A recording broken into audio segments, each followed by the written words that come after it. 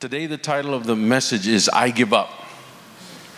And the purpose is to draw a subtle but critically distinct difference between the two words, submission and surrender. Submission and surrender.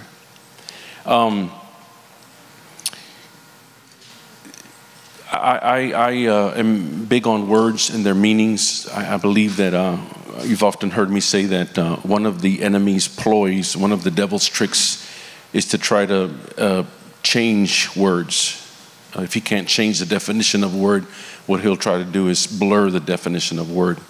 It's a trick that goes all the way back to the garden. When Eve's faith was compromised in the beginning, it started with the serpent asking her, "Hath God said?" And he used words to try to compromise her faith. And so I believe that it's very important that we pay close attention to the words we hear, the words we embrace, the words we believe.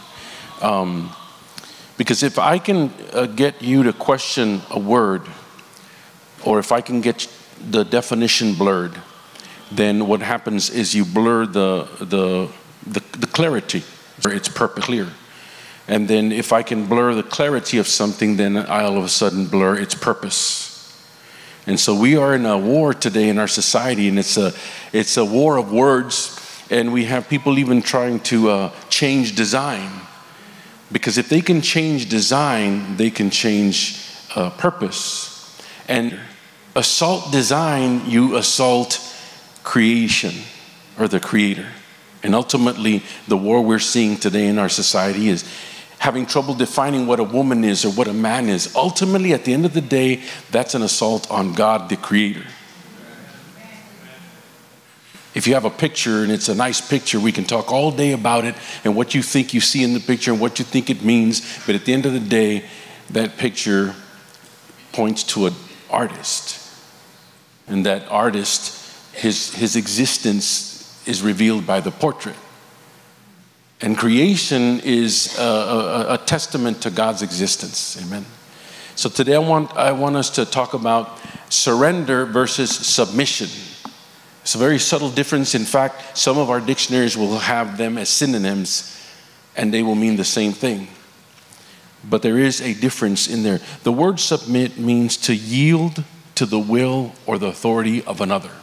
When I was employed at USAA and when I was employed at Frost National Bank, the moment I signed in, the moment I punched in, I yielded my will to the authority of another. How many of you do that when you go to work tomorrow? As soon as you punch in, as soon as you sign in, you yield your will to another. And I didn't have to understand it. I didn't have to agree with it. I didn't have to like it. But if I wanted to keep my job, I just had to do it. The word submit means to subject yourself to a condition or a process. On the other hand, we define the word surrender as to relinquish possession or control of something to another because of demand or compulsion. To give up in favor of another, especially voluntary, to give up or to abandon. Submission has an implication of tolerance, while the word surrender has an implication of abandonment. So parenthetically, it's important to see these words because their definitions bring clarity to where we stand. Because today there are a lot of people that are submitted to God in more than one area of their life. A lot of people, they submit themselves to their tithing or to the church attendance or to service to God. There's a lot of submission in the house of God, but at the end of the day, there is not a lot of people that are totally surrendered to God. It's a lot easier for me to submit a Sunday to God than it is to surrender the entire week to God. It's a lot easier for me to give him some money, a portion of my money, than it is to give him all that I have. It's easier to submit certain things that I do instead of surrender all that I am to God. And I believe that the desire and the hunger that we have to see more of God is to give more of ourselves. Today, we're going to look at a verse that we've seen many times before. It's the story we've so often gone over in Mark chapter 10, where a man was interested in submission. And he wanted to know what he could do to be in compliance. But he ended up walking away sad because he was challenged with surrender. It's the story of the rich young ruler found in Mark chapter 10, verses 17 through 27. This relatively young man comes to Jesus to ask him a question. Now, right off the bat, we understand three things about this young man and three things that are going on for him. Number one, he was rich.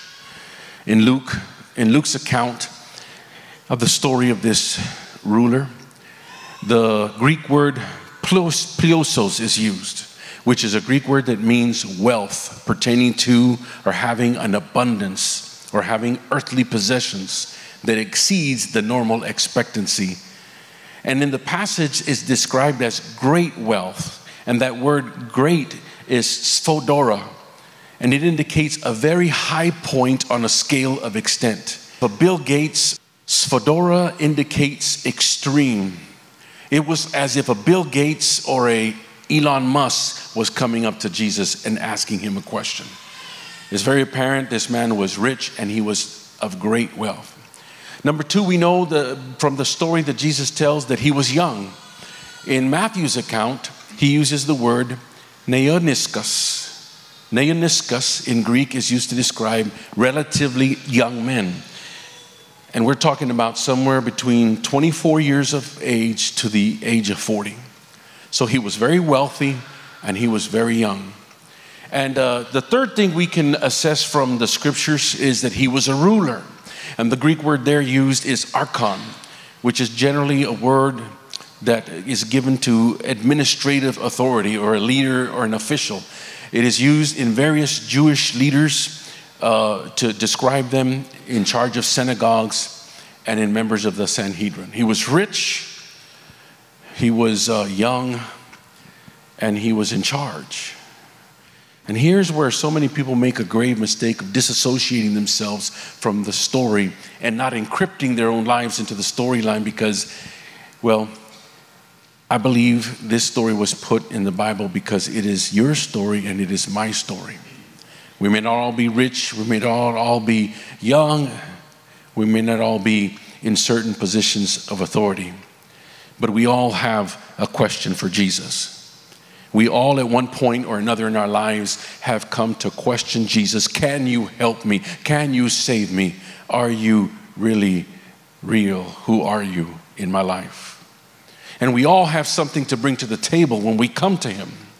In our own nature, we all wonder what is the bare minimum we can do to get our foot into heaven, or what kind of submissions do we need to make to be in compliance.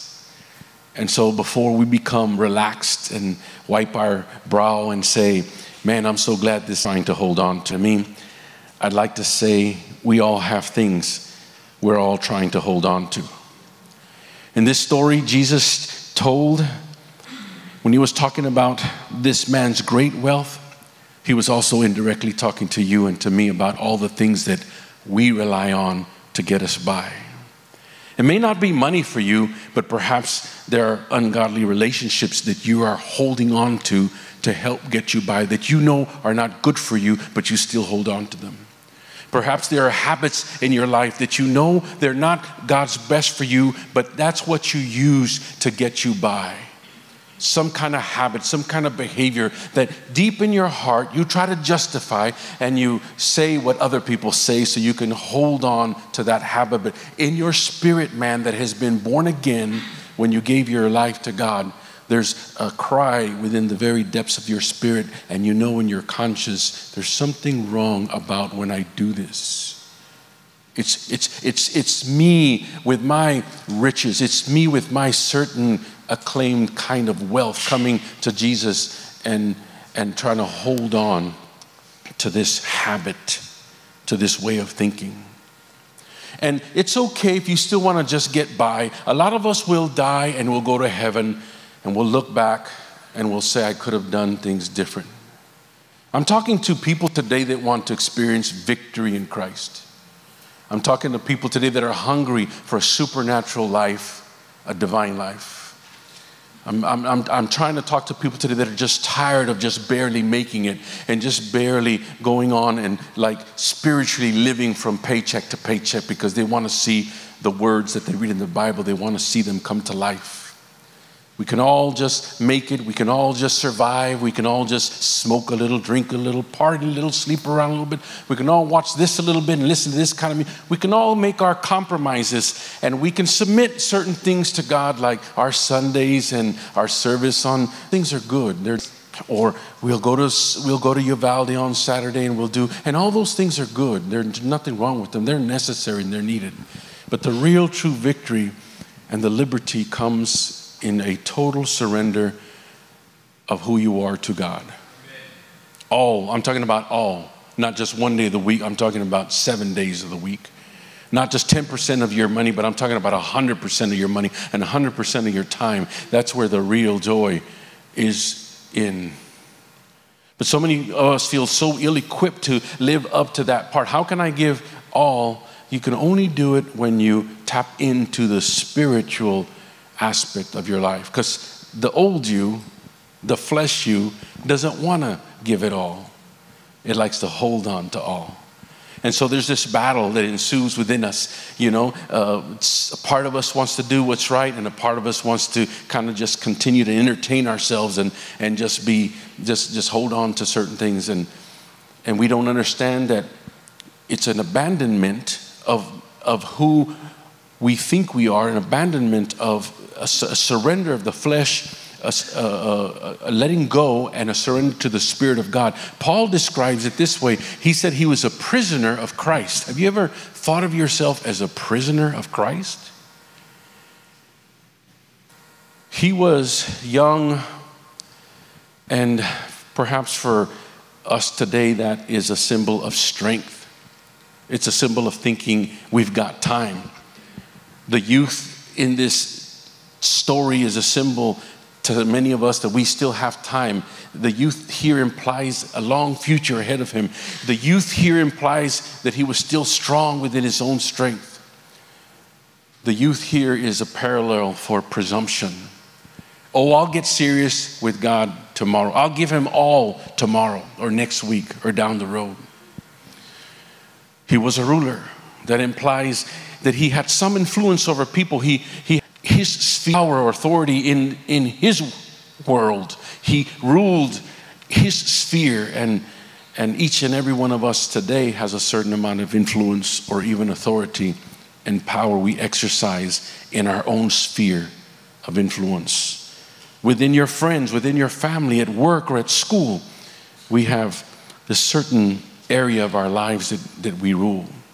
So I hope that today we can see that all these things, we can remain vicariously in the cast of characters here in this story.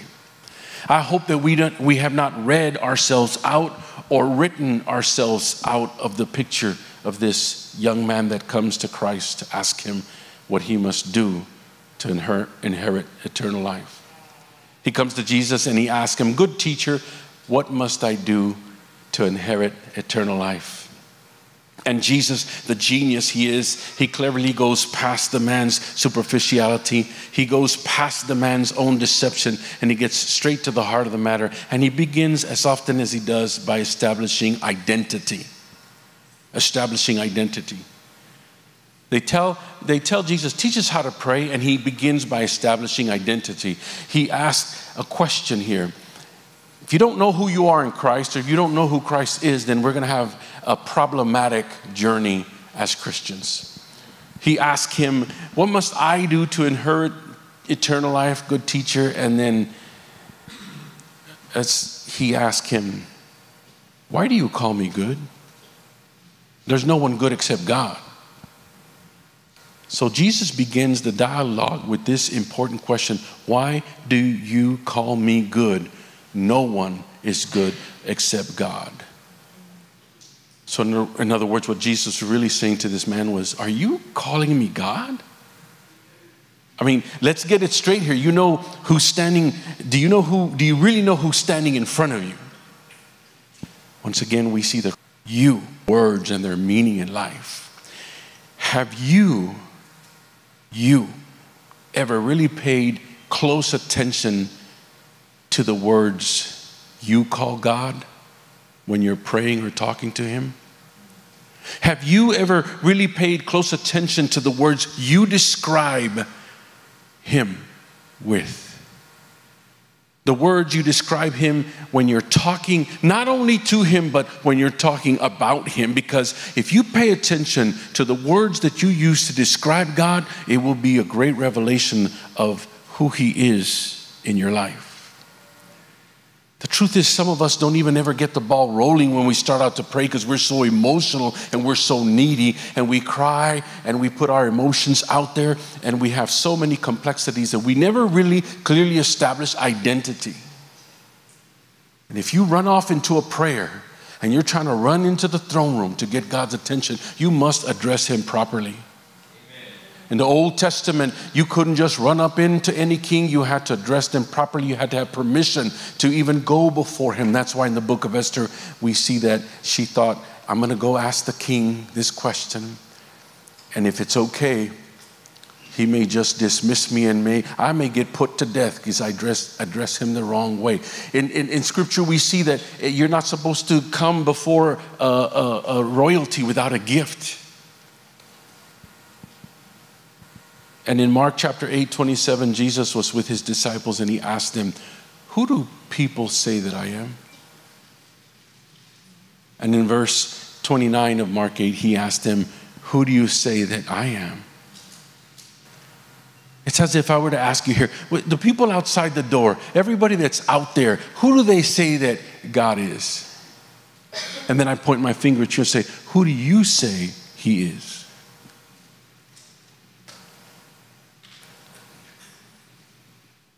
And as you're seated here from God, who do you, standing here and seated here, the same question goes out to you from God. Who do you say that I am? Who did you come to worship today? Who just a few minutes ago were you singing to today? God's asking you, am I your mother's God? The one that made you come to church today? The one that drug you to church and said, you better go to church today? Am I just a good idea? Am I a great life coach? Am I today the genie that you've been looking for? Am I a God? Or am I the only one true God? Who do you say that I am? I think I would venture to say that a lot of our prayers are not being answered, not because He doesn't exist, but because we're approaching Him incorrectly. You reveal who He is to you by how you approach Him. This is what Hebrews 11:6 says. But without faith, it's impossible to please God. For he who comes to God must believe that He is, and that He is a rewarder of those who diligently seek Him. Do you approach Him in a Hebrews 11:6 kind of way? Or do you approach Him like that rich young ruler? Letting your wealth, letting your youth, letting your distractions life get in the way, letting your emotions, letting your circumstances get on the way. How do you approach God? What a stark contrast to how the enemy approached Him in the wilderness to tempt Him. Hebrews tells us if you come to God, you must come to Him in faith, and you must know that He is and believe that He is. And we see, as we're privy to being an audience, when we look back through the corridors of time, we see in Matthew 4, when the enemy was tempting Jesus, he said, how do you, if you are the Son of God? That's how he approached Him. How do you approach God? How do you approach God? Do you know that He is, or do you kind of sound like there's a question, there's a doubt, like the enemy in the wilderness? If you are the Son of God, do this, do that. You will never, ever be able to surrender to God if you do not trust Him. And you will never, ever be able to trust Him if you do not know Him. That's why our praise is so important, because praise establishes identity and defines who is in our life. And so many times our not so certain future keeps us from giving him the very present praise that he deserves for the victories over our problemed past. How many of you can say, amen, I've had a problem past? There's been some things back there that probably should have got me killed or locked up or in a lot of trouble, but God gave me the victory over those things. Amen. And how many of you know that we can't tell what the future is? And you turn on the news and it's very ambiguous and precarious. And you've got China talking about nuclear stuff. You've got Russia. I've never in my life ever heard so much talk about pushing buttons and annihilating people and all these threats. The problem with those threats is that even if they don't mean it, when you say something often enough, you may follow through with the action. And so if you're not paying attention to the world system and what's going on, we're not living in the greatest of times. Our economy's not that great. Our political system's not that great. And basically anything that you would have to depend on man for is not that great. And I'm so glad that I'm a part of the kingdom of God. Amen. And that he is the King of Kings and the Lord of Lords. Amen. Of this world, their hearts are in his hand. Amen. So our future is not so certain, because we worry about if we're going to have enough money to pay gas and the bills and groceries. Sometimes we keep from him a present praise that he deserves because he has saved us from a problem past, but we are distracted by an uncertain future. And we come to him ambiguously, not knowing really what's going to happen, not really knowing what we're going to get. And I would like to even submit to you that sometimes when we come before God, we're riddled by our sin. We feel convicted. We feel condemned. And we let our sin affect the way we approach him. You know why God hates sin so much in your life? Oh, we act like sometimes, oh, he's a holy God and he can't stand evil. No, he's a big boy and he can take care of himself. He hates sin so much because it keeps you from approaching him. He's not scared of the stuff that's been going on from the beginning of time. And your sin doesn't scare God, and your sin doesn't gross him out. It's not like you've committed something or done something that's far beyond him. No, what he doesn't like about sin is that it affects you, and it slowly destroys you, and it slowly it separates you from his presence. And when even Adam sinned in the garden, he showed up just right on time like he always did to talk to them, but they were gone. Why were they gone? It was the same God, same place, same time. He was looking for the same two people. Something had changed in them. And it was their sin, their disobedience. Now we're talking about you receiving something according to the way you approach God. What about if you run from him or hide from him? What do you ever expect to get from him? And even at that, people, he'll still bless you. Can you say amen? Even when you hide from him, but run from him, his love is so great for you, he'll still bless you. But think of how much more we can receive from him if we approach him as he is. And if you and I settle in our hearts what Jesus Christ really did on the cross of Calvary and how he really took care of our sin problem, we can come to him boldly before the throne. We can come boldly before the throne to him on behalf of our children, on behalf of our church, our city, and we can see mountains be removed. We can see giants coming down. Not based on your behavior, but based on your revelation of who he really is. That's why praise is important.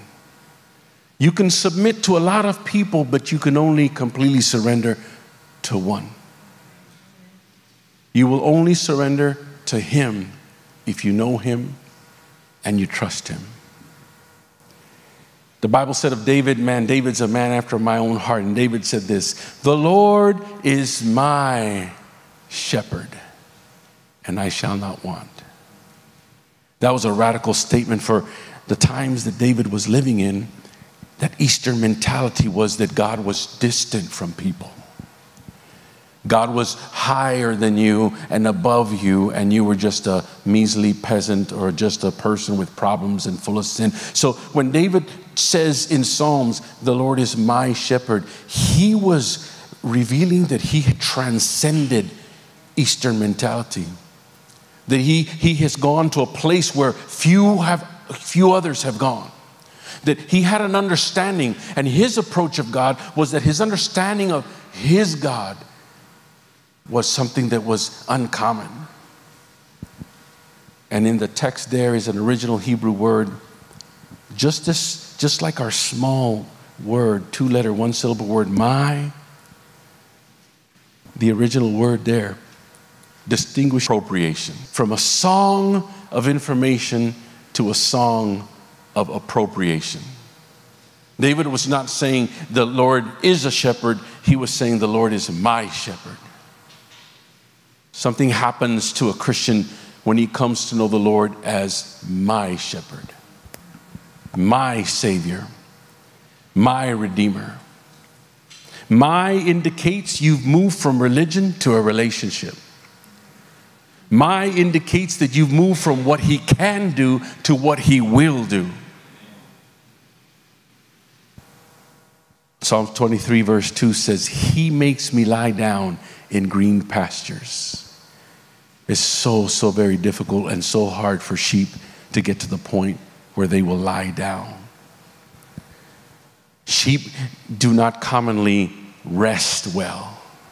There are 4 criteria, 4 things that absolutely must be met before they will get to the point where they'll be so comfortable enough to lay down. Yet knowing how difficult it is, because David himself was a shepherd, for a sheep to be so comfortable to lay down, he says of his God, he says, he makes me lie down in green pasture. Because of him, because the way he is, because how much he loves me, I'm able to rest. I'm able to be comfortable. And the 4 things that sheep had to have in order for them to rest was, number 1, freedom from fear. Sheep are so timid that one jackrabbit could start a stampede of sheep because of their mob mentality and their fear. They follow each other. They don't lead very well. They're just followers, and they do what everybody else does. One little jackrabbit could create an entire stampede because of this mob mentality that the sheep have. But when sheep see danger and they hear their shepherd's voice, they are confident that he will take care of the impending danger. I don't know about you, but I get myself into situations just like a dumb sheep. I run sometimes with a mob mentality, and I got to put a pause on everything, and I just got to get away, and I say, Lord, I just need to hear your voice. Because if I can hear his voice, I just feel peace. Number 1, I know he's near. And if I feel like he's near, because I know who he is, I know he can do anything. And it's not only that he's near, and it's not only that he can do anything, but I just am so convinced of how much he loves me. It's kind of when we were little, you felt safe and strong when your mother or your father was in the house, and you couldn't do much, but, you know, if mom was home or dad was home, you were safe from fear. And David says, he's my shepherd, and he makes me lie down in green pastures. I don't have to worry about the enemy. I don't have to worry about wolves. I don't have to worry about someone trying to destroy me, because my shepherd is near me. Not only do sheep have to be totally free from fear, but they have to be totally free from friction. There's a lot of rivalry amongst sheep. There's a hierarchy that exists amongst sheep. The older ones like to butt the younger ones for position, and they're always fighting. There's a lot of tension. Say amen if that sounds like your house. There's this hierarchy that exists. There's this problem that exists. They're always trying to establish authority and position. But what the shepherd does often is he familiarizes himself with the sheep so much, and he feeds them, and he names them. And when he's around, they're so intrigued with his presence, they lose sight of everything else around them. They are simply calmed when they see him. They are simply calmed when they hear him. So the shepherd rivals their behavior. The shepherd rivals their competition and their friction, and he rivals all that by giving them affection towards him. He conditions their behavior to become affectionate toward him, so that when he's around, they're more concerned about his presence than their own. I've even seen that in the church. I've even seen that in my own life, where we are we're so insecure about who we are. We're so insecure about our place and our position in the world, and then we come into the church, and whether we were in a gang or whether we came up in a troubled home, we bring our baggage and our mentality into our new life and into our new family. Now, all of a sudden, it's very important who people think I am. It's very, very important that people know how much of the Bible I know. Someone said, and you've heard it, they don't care how much you know until they know how much you care. And if you're full of knowledge and you know about the Old Testament, you know about the Revelation, you know about Greek and you know Hebrew and all that, let me tell you something. It really doesn't matter unless your information brings glory to God and love to others. When you're saying something and when you're telling people how much you know about a certain subject, it really doesn't matter unless it's bringing glory to God, this weapon, and love to others. And so I've seen the greatest weapon in the church. The greatest weapon in the church today, as a pastor for pastoring over 30 years, is not even really the enemy or the devil, but the insecurity and the lack of esteem that people suffer from. Well, the pastor didn't call me. The pastor doesn't come to my house. That family sits with that family. I've been wanting that position for a long time. I didn't get my special chair. I didn't get my special parking lot. If you don't know who God is, you're in a heap of trouble. If you don't know who you are, you're in a heap of trouble. But we're so good and sophisticated, aren't we, TC? At masquerading it. And we use Christian verbiage and we use Christian words. The Lord told me this, and I had a dream about this, and all the words that God gave you and everything you know that you heard, it's really to put other people in their place. It's really not to give God glory or to love others, but it's to show somebody, I am somebody in this church. I am somebody in the eyes of God, and I am somebody in the Christian community. So we have a lot of preachers wanting to be T.D. Jakes and Steve Furtick. And they do what I just did. They wear jeans and these kind of shoes, which I did not do on purpose.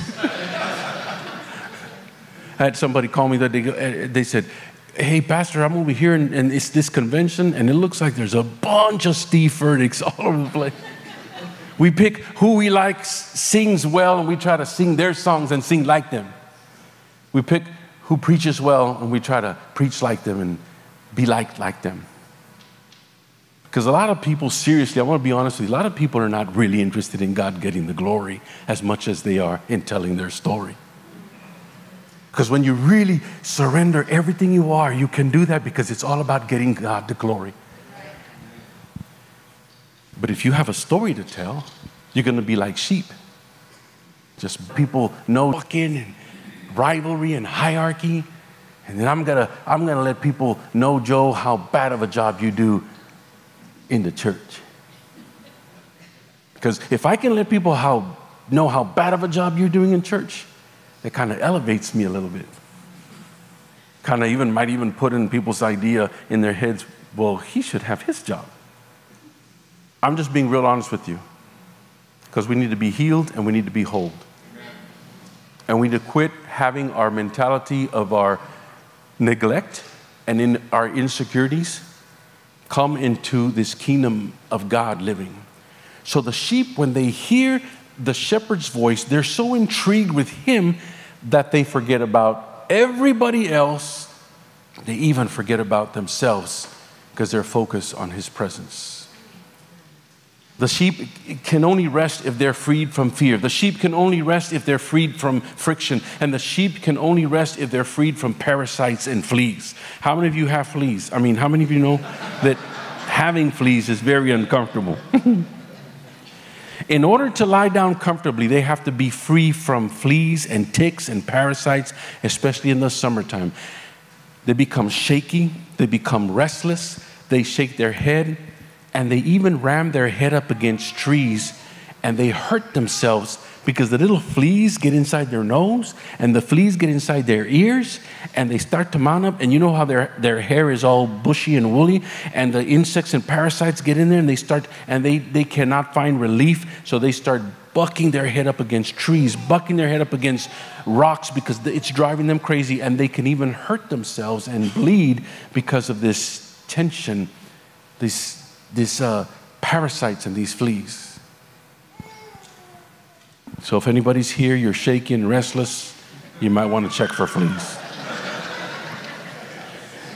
Then what the shepherd does is he prevents that restlessness from parasites and clipped and oil.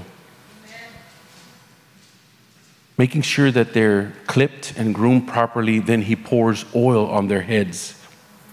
And he makes sure that it runs all over and it spills into their ears. And that oil traps the gnats and the parasites and the fleas.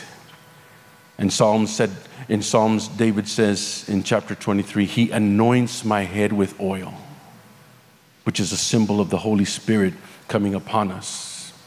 Finally, the fourth is sheep must be free from hunger in order to lie down. They must be free from fear, free from friction, competition, free from parasites and fleas, and free from hunger. He makes me lie down in green pastures has the implication that sheep country is dry and it's arid, and green pastures are hard to come by.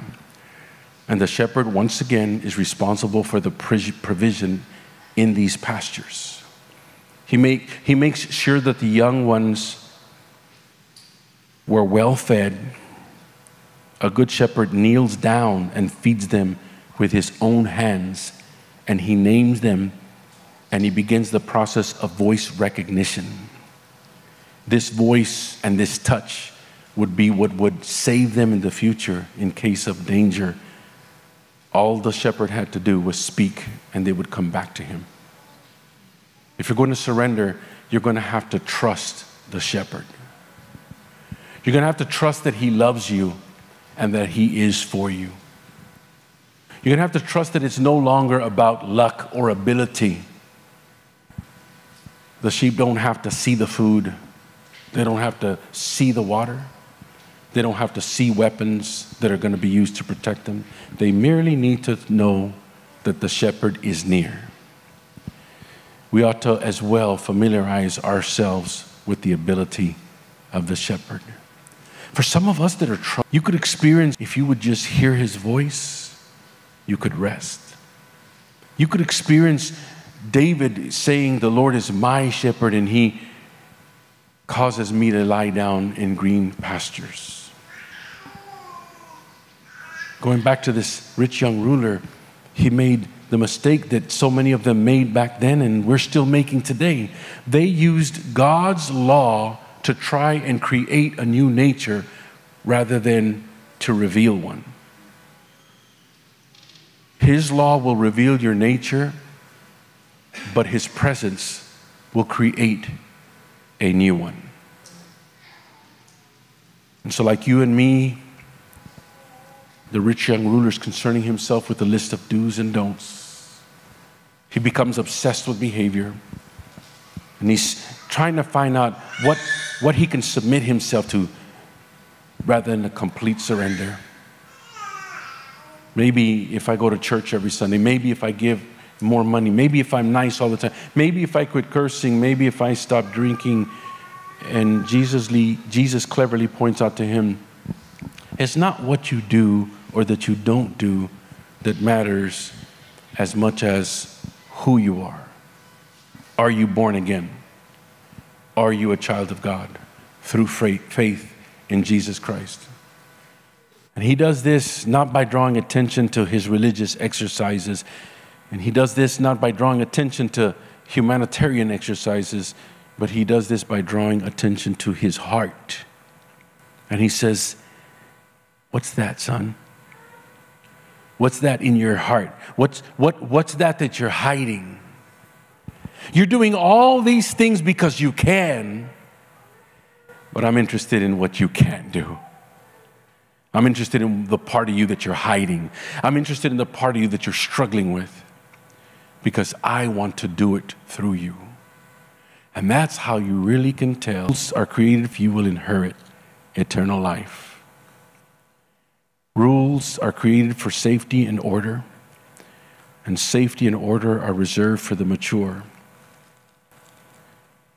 The pilot in the cockpit of a plane carrying over 300 passengers is paid 6 digits because of the maturity to observe literally hundreds of rules and laws versus a young man working at a fast food restaurant who has disproportionate amount of rules that he must observe and obey.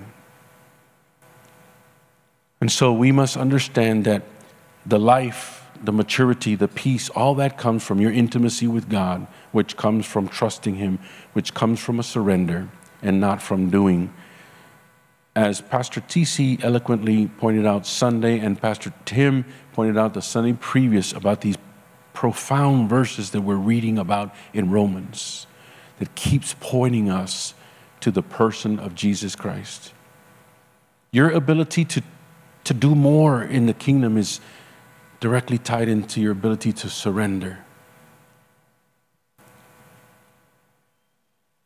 Today's society wants to abolish rules in the 10 Commandments.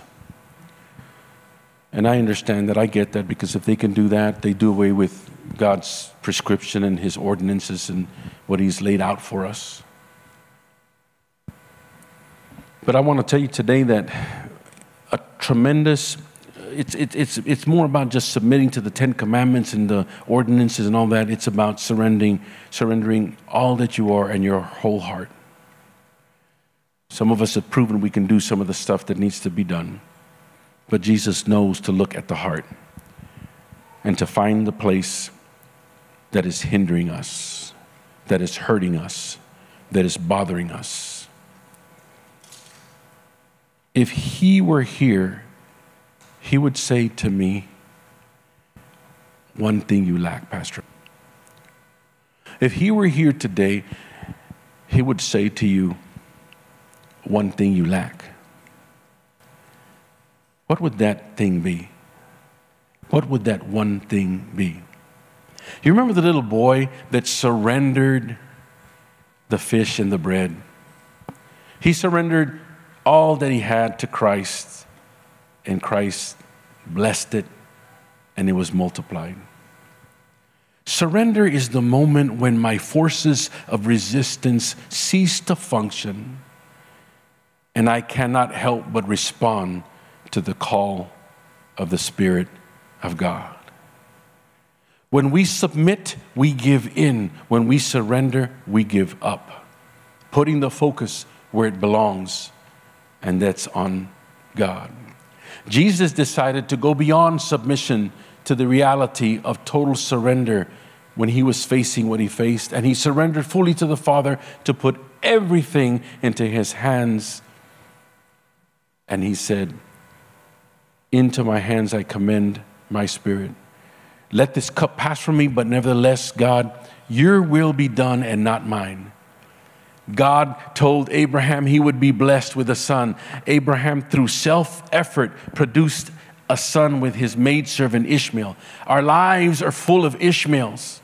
We have promises from God, but we fail to know and trust him and totally surrender. We try to help God out. with what he promised us.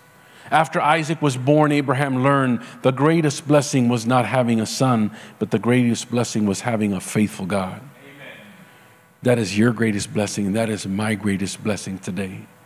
My greatest blessing today is that he is so faithful, that he is so good, that he is so merciful, that he is so gracious, that he is so kind, that he is so patient, that he is so loving, that he is so little to do with. And the greatest things in life, I'm coming to learn, have very little to do with what I have to bring to the table. In fact, what I have to bring to the table many times gets in the way and becomes a distraction. Fear is a great enemy of surrender. We're afraid we won't get our own way. We're afraid we'll go unnoticed. We're afraid we'll remain unloved. We're afraid we're not going to get our way, and it's not going to be the way we want. Because as I said earlier, our biggest interest is telling our story and not really that God gets the glory. God's way sometimes is too long. It's too strange. It's too easy for others. Others get blessed more when I do things God's ways instead of me. We want mercy for ourselves, but we want judgment for others. Now, I want to see the hands of parents that have children that you raised, and they kind of questioned everything you told them to do. Anybody here have kids like that? All right. Let me see your hands if you're a parent that you just had to tell your child something and they never questioned it and they just did it. Do we have any parents like that? I don't see no hands. Okay, I see hands. Okay. Two kinds, same parents, two kinds of children. You tell them what to do. Well, go clean your room. Well, teacher didn't clean her room. I don't know if teacher's a real name. Well, go do this. Well, take out the trash before you do this. Well, why do I have to take out the trash first, And they question everything. And there's other children that you just tell them, and they're really not submitting to what you're asking them to do as much as they are surrendering to who you are in their life. They just trust you so much.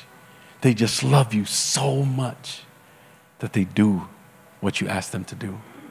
Do you not think our Heavenly Father deserves that from us? Do you not think He's been so good to us that He just has to say something and we'll do it without resisting it, without saying, I want my way, and just we love Him so much and we know Him so well that we just obey and surrender all. This is what Titus says in chapter 3. In chapter 1, verse 3, for we ourselves, we were once foolish. We were disobedient. We were deceived. We were serving various lusts and pleasures. We were living in malice and we had envy. We were hateful and we were hating one another.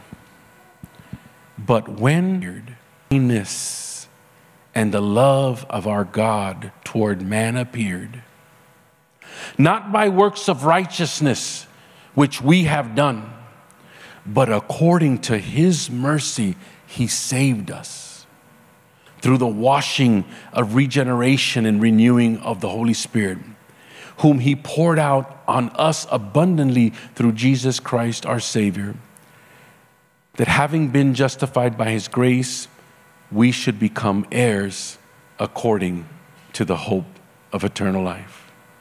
What a powerful verse. Where do you see yourself in that verse? Do you see that your religion, your works, your knowledge, your good behavior was what got you to become a partaker of eternal life? Titus says, no, you used to sin, you used to lust, you used to be engaged with pleasures, you used to hate people. But when the kindness and the love of God, our Savior toward man appeared, it was not by works or righteousness, which we have done, according to his mercies, he saved us. There's all kinds of different forms and methods of evangelism. And I can't say that one is better than the other. But me in particular, I've never been a fan of the form of evangelism that tells you you need to accept Christ because if you don't, you're going to go to hell. It's the truth, isn't it? But I've known people to do things out of fear. And just as soon as, if you wait long, or they'll get so tired of operating under fear, they'll abandon what they're doing. Or like we are, or some of your kids are, or like I was, you find a way to get around the fear and you create something new so you can go back to your old behavior, right?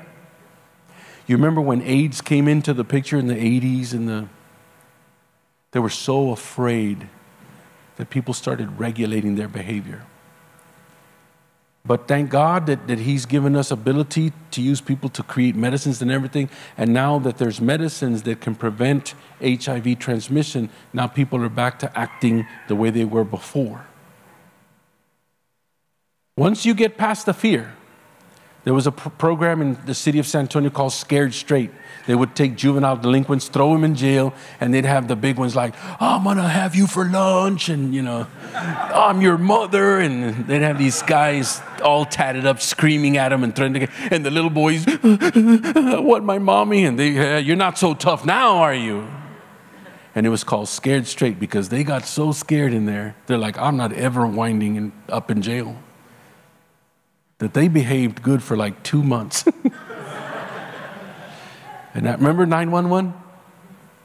The churches were packed for 2 weeks. We were crying out to God. We thought somebody was taking our freedom. We were on Highway 90 in 2000, and we had wall to wall. There were people standing in the back, people standing in the front, people under the altar. There was people on the roof. Remember, TC? You liar. They weren't on the roof. And we said, this is awesome. Revival's coming. Third Sunday, we had the regular ones, the regular crowd. Fear is not a good motivator.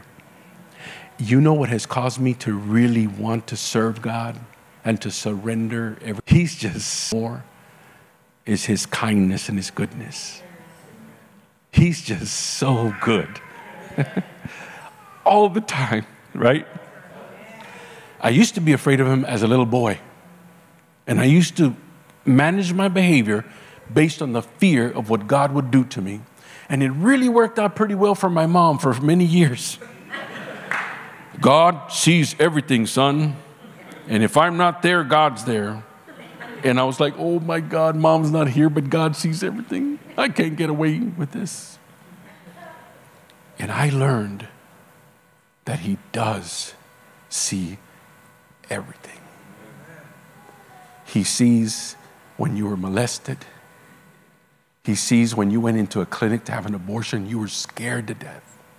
He sees when they pressured you into taking the drugs you really didn't want to. He sees when you got divorced. He sees when your reputation was shattered, when you went through bankruptcy. He sees everything, and he sees your heart. And all he's asking is for you to see his.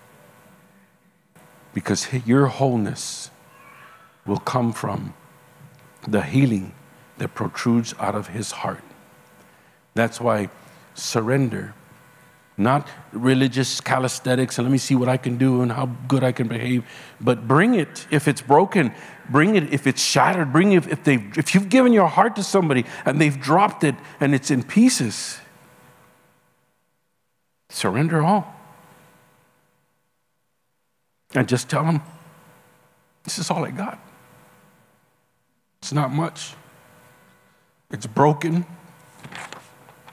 I even forgot what it looks like when it was all put together. And you know what? Nobody else wants it. But he does. He'll take it. He'll take your broken heart because he wants to give you his. He'll take your messed up mind, messed up. I can't believe some of the things I read in the paper because we're so messed up. The other day I read, I told a story about a kid that was tied up to his bed, 8 years old. They found him in feces. And he was malnourished because his mom decided to go with her boyfriend rather than take care of her son. So they went to move to another apartment, and they left the little boy by himself in the old apartment. And he died. Crazy thinking. He wants your mixed up mind and your messed up mind because he wants to give you his mind, the mind of Christ. Amen. So as you stand with me today, I would like to pose that question to you. Maybe when you came to church, you were submitted to God in more than one area, many areas, but you know in your heart today that you've not been totally surrendered. That He's got part of you, but you haven't released all of you. And that's my question that is posed to you today. Would you decide to surrender it all to Him today? Would you decide to not hold anything back?